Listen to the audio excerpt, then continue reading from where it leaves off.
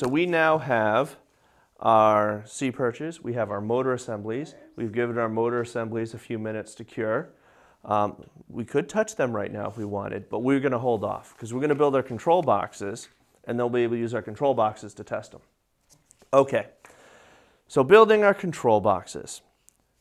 Some people would say we're just going to dive in, throw all the parts on, and do this all willy-nilly, but not here, not today. Not us. Okay, so the first thing we need to do is we need to get the power cord ready. So even though we're all ready to work on the circuit board, we're not quite ready yet. So what we need to do is grab the speaker wire, which is the silver and gold wires, okay? And we're going to need to split the two strands apart from each other for about 3 inches on both ends. Now, if you can't get it with your nails, you can always use a pair of scissors or the snips to split it apart a little bit. And you're going to want to do that on both ends of that cable, about the same amount. Okay. Now, once you do that, we're going to want to strip the ends of the wires on both ends. One end about 1/4 inch, the other one about 5/8. This is the 18 gauge wire. So if you put it in the 18 slot, squeeze it, it should pull right off. What we need to do now is take our alligator clips and the boots for the alligator clips. Okay. Now the most important part about this is you need to get the boots on the wires prior to installing the alligator clips. Because if you don't, you have to take the alligator clips off to put the boots on.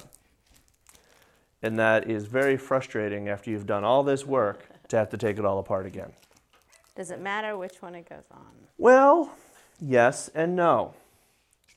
It matters that you're consistent so that when you hook it to your control box, the positive wire has the red boot on it, goes to the positive terminal in the control box. The nomenclature for that is you use the copper wire as your positive wire, or the red terminal. Okay? And then the silver one becomes our negative terminal and gets the black boot.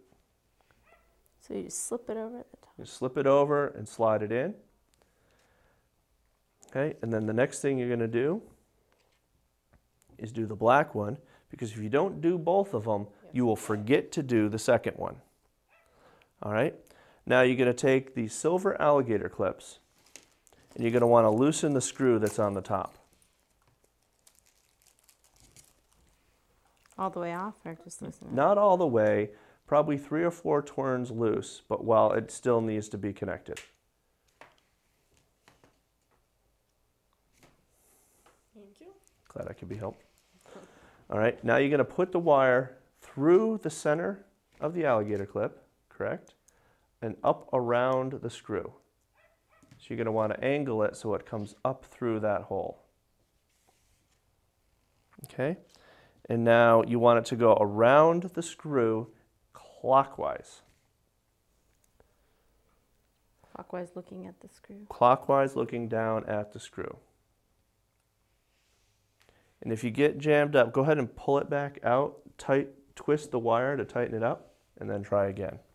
And then can I tighten it once it's up? Yep. Okay. Once you're happy you got it up, put your fingers on either side of that screw and then screw it down. The reason we do it clockwise, so as you tighten the screw, you're pulling the wire into the screw and not pushing it out. And that helps keep everything put together.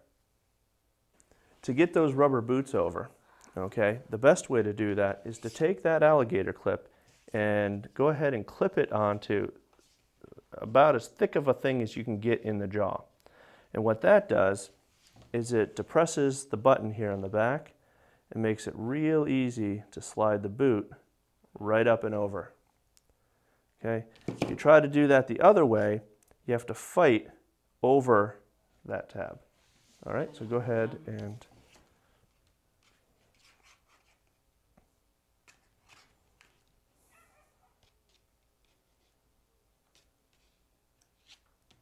excellent. All right, so now that's ready. We'll go ahead and put that aside, and now that becomes another component that's going to go into our printed circuit board. Okay, so you ready to do your circuit board? I'm ready to do my circuit board. Are you ready to do your circuit board? Yep. Okay. So the very first part we're going to install is the fuse holder. That's identifiable as being the smallest part that we have. Okay? And that goes into the slot on the board labeled F1, right smack dab in the middle. Okay? And you go to the top. Right. You want to be on the side of the board that says put components this side. Okay? And that will be the side that has all the white writing on it. Okay? Now, do me a favor and flip the board over. Okay? Read to me what the writing right down there on the bottom says. Put parts on other side. Okay? So if you're reading put parts on other side, you're on the wrong side. All right? Okay. So, now what we're going to do is take a small piece of tape to hold that, because if we don't, when we flip this over to solder it, the part's going to fall out. Right out. So about a 1-inch piece of tape. Good. And just tape right over. Okay? And that's only for as long as it takes us to solder those two. Okay. And just like before, to solder that, we're going to put the iron right in between the post of the part and the board, and then we're going to add the solder.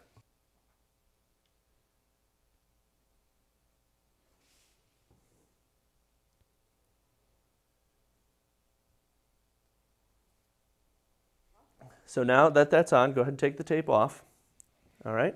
And we're going to choose the next two short pieces on the board. In this case, that's the two push buttons. Okay? And those push buttons go in the top corners of the board. Now, take a look at those. Go ahead and turn the board over and see if they're going to stay in place if you don't tape them in place. They will Pretty stay in good? place. All right, now turn it over and put it down on the table now. Okay? And now, the fact that these are the tall parts on the board, they are held in place just by pushing down on the board. Okay, so now they'll stay in and flat. So what you'll want to do, now these components have 5 pins on each one. So in order to make sure that these go in and they're down and flat, we're just going to solder 1 pin on each switch. Then we can check it and make sure everything's flat before we make that commitment to do the rest of them. And I push down while I'm doing it? And all you're going to have to do is lightly press on the board with, say, a pinky as you're soldering. So now we have 1 on each. Those parts are what we would call tacked into place. Okay, so now they're not going to move, but we can make sure that they're level on the board and everything's in the right place before we can go back through now and solder up the rest of those terminals. Okay? And it doesn't matter which order you solder them. No, what you will want to do is alternate from one switch to the other. Okay, and that allows the switch some time to cool off before jumping back over to the other one. So that's all of those. All right. So our next one is going to be our switches, our big toggle switches. So if you take a look, these toggle switches come with all this hardware on them. So the first thing we're going to want to do is take all of that hardware off. That means both nuts and both sets of washers. Okay? One of the problems with these switches, okay, if you look at them, they have a ridge down the center that would prevent them from sitting flat. See that ridge right there? Okay. And if we were to just put this on the board, it could rock side to side. All right. Now, in general, that's probably not a big problem, but let's take a look at our control box. The top of our control box has 2 holes that these switches come up through. So if they're both rocked to the outside, we run the risk of not being able to get the lid on. So what are we to do? Put them on the control box first. Oh, we could use the control box to hold the switches in the right location. Go ahead and drop yours in. See if this is going to work. Okay, and then use that to hold everything in place and lined up as we solder it. Hey, guess what? What? I bet if you put that on that box, It'll stay that right it would there. be a nice stable stand too. Look Voila. at that. Look at us, like we're professionals. Now, switch is a good idea to switch back and forth again. Again, you're going to want to do a single one, because remember, these are the ones that That's we right. know rock all over the place. So do the single one and So then you're going we'll to want check to do them. a single one, and then we can check the alignment to make sure that everything's good. Okay? So we'll now go ahead and check our alignment to make sure that we're happy. See, if you take a look at this one, it has just a little bit of spring where it's not really down flat. So what we can do, without soldering any more on, just go ahead and reheat that one.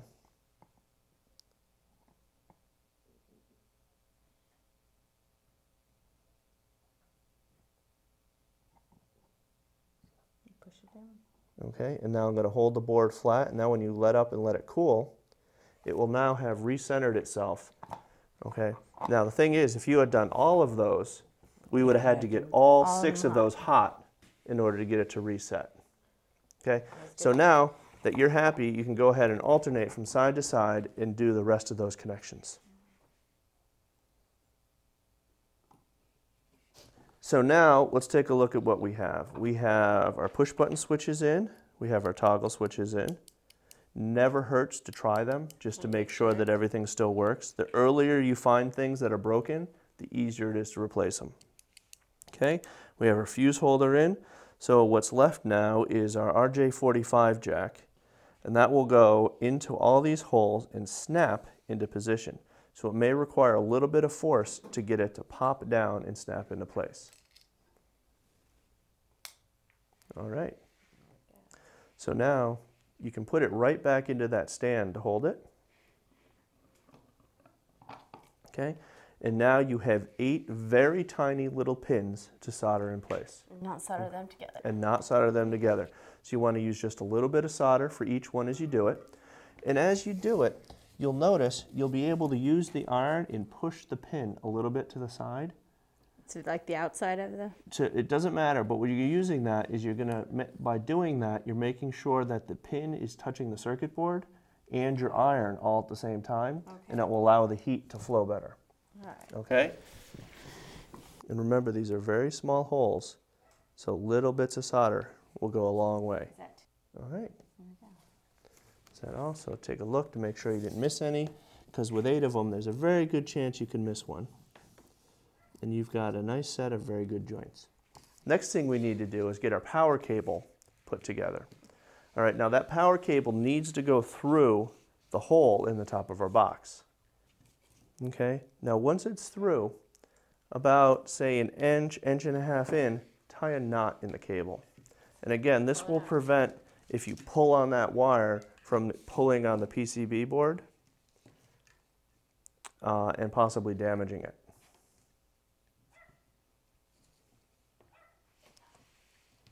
Okay. Then the next thing you're going to do is take your copper wire, and it goes into the terminal called red on your board, and the other one goes down through the top, just like any other component. It goes from the top down. And to get it to stay in place, once you push it through, you can fold it off to the side, and that will help lock it into place. And then get the other one ready to go. Go ahead on this one. And while this one, because the cable is actually coming through this top, is a little less graceful, you can still use this to hold it in place. Okay, again, it's just not quite as graceful all in all. Okay, but in this case, all you're going to be soldering is those 2 connections right onto that board.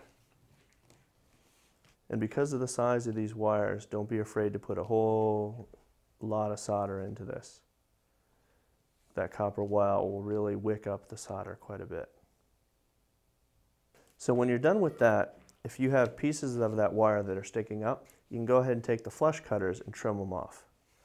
Now be careful that this is a process that could cause pieces of that wire to go flying across the room.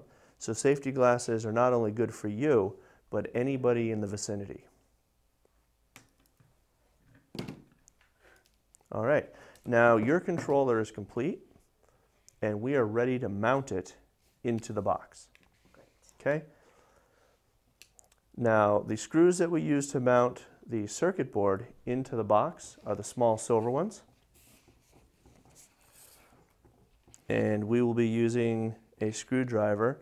If you have the opportunity to have one that has a magnetic tip, that makes it a little bit easier. Or you can use a regular screwdriver and just put a magnet on the shaft, and it will work the same way. Okay? So now that goes through with those holes through the holes in the side of the box. All right, and you may have to press the jack into its big square hole a little bit. It's a relatively snug fit. It's supposed to pop through a little? Yeah, it pops through to flush.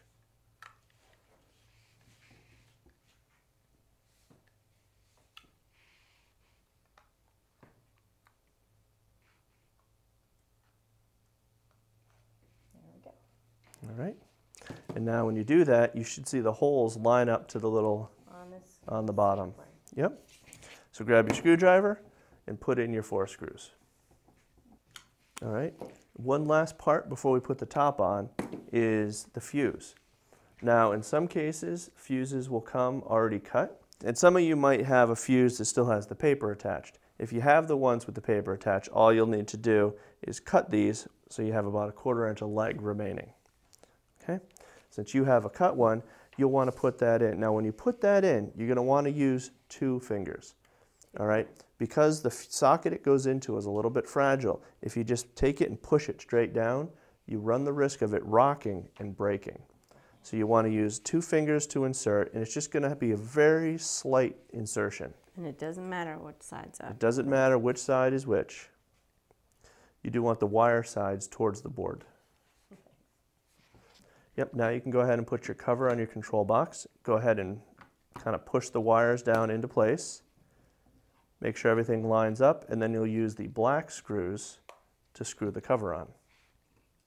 The final step after you get your screws in will be to put those caps on your push buttons, and those just press on.